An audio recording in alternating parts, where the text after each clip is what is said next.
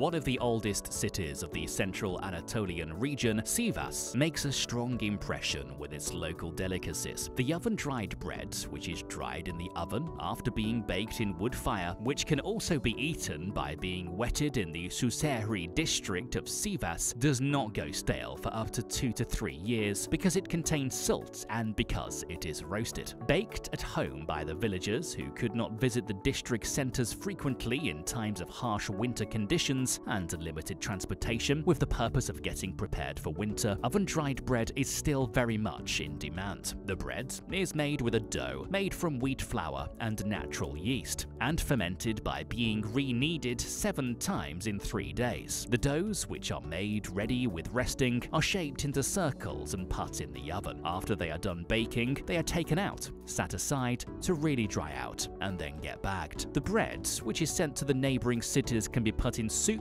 or wetted with cold water and eaten with cheese. The oven-dried bread, which has no additives, is a natural bread in all aspects. The oven-dried bread, which is recommended for those who are diabetic and have gastrointestinal distress, is also preferred as a diet bread.